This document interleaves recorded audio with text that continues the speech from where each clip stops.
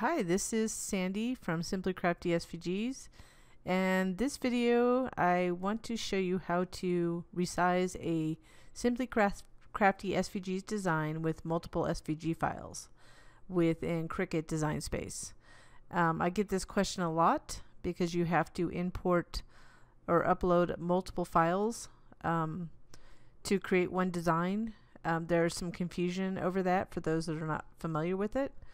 So even though this is specific to resizing designs that have multiple SVG files, the same steps can be used for any single SVG file or Cricut image. So I already have it loaded. I'm going to use our 3D beer glass file as an example. I'm going to open it up. And there are 5 files to make this. So on the right hand side here, there's 5 separate files. I've actually already attached the score lines because that's something you have to do when we have score lines for any box or card. So I already had the attached lines, score lines attached. So I have them all together, and the reason I'm going to do that because it'll make it easier to resize.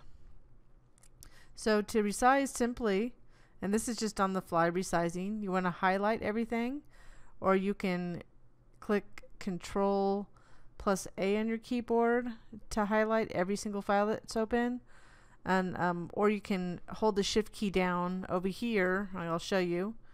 I'm holding the Shift key and clicking each of the files individually. So that's helpful if you want to select only certain files to resize. So once you select them, you can go ahead and lower right hand corner. You want to go ahead and drag. You'll see the little double arrow, and you can drag it up or down. So I'm dragging it down. So right now you can see I sized it down. Now I can't see things very well, obviously, because I can't see what size they are.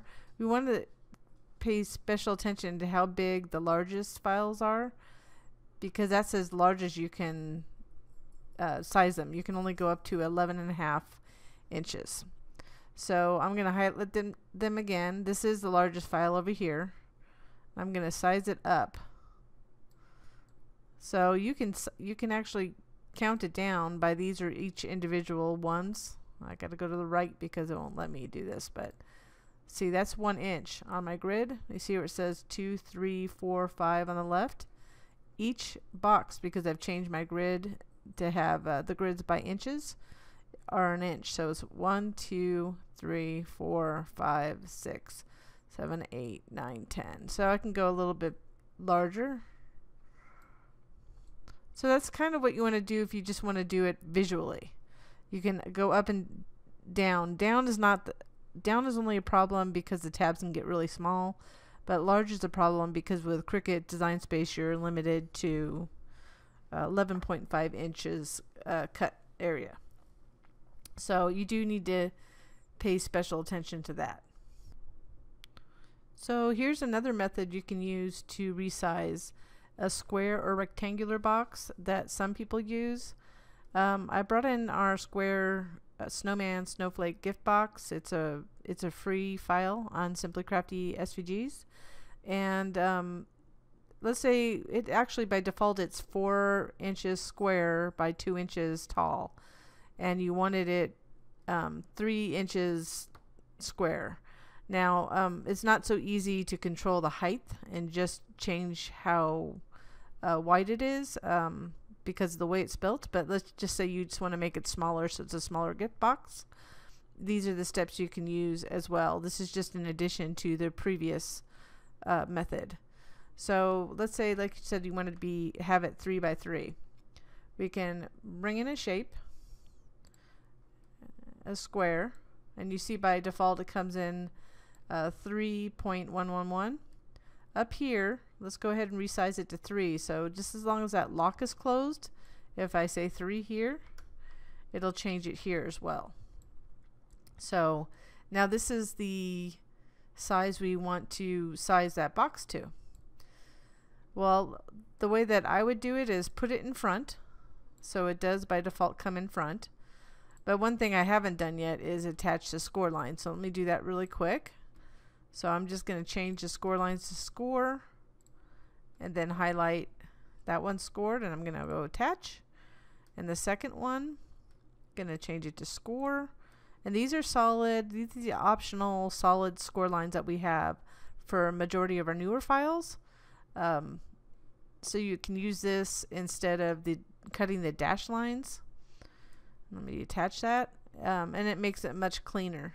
This is more popular now. It's easier with the score wheel on the Maker, but you can do it with the score tool on the Explorer Air and the original Explorer, and obviously the Air 2. Air 2 doesn't score very well, so it just depends. I don't believe the score tool does really well with boxes.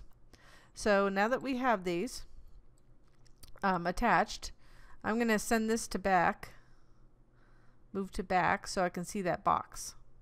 I'm going to move that file out of the way, because now what I want to do, just like I did in the previous example, is select all the files that belong to the design. So you see I'm aligning this to the upper left hand corner, but we need to select all those files. So on the right here, I'm going to select everything but the square. So you can hold the shift key down, bypass the square on the right hand side. While you're holding the shift key down, click each of the other files, and you can see that the square is the only one not highlighted. So that means we have all the files selected that we need. I'm going to come in the lower left hand corner and zoom out so I can see this double arrow. Make sure in the right hand corner you see a double arrow and not a green round a green circle with 4 arrows. If it's that, then on the left hand side make sure it's locked, because if it's not locked, I'm going to unlock it and it becomes the icon on the right. I'm going to lock it, and that way we know it's proportional when we size it. So I'm just going to drag it down, and I have to adjust it a little bit, and I'm going to zoom in a little bit. And this is just approximate. This is not exact. If you want exact, there's another video that you can watch that talks about doing percentages, using percentages to resize, which is a little bit more of an exact method. So there's about 3 inches. So now when you go to cut it, and you can just move that to the side, when you go to cut it, it'll be 3 inches rather than 4 inches square. And if you don't want that square to cut out, you want to either hide it or remove it or delete it. So that's it. We have another video that shows how to resize using percentages. So if you're interested, go ahead and head on over to that video. There'll be a link in the upper right hand corner. And that's it. I hope you found this helpful, and I thank you so much for watching my videos. And if you do like this video or any of my others, please subscribe. I would appreciate that. Thank you.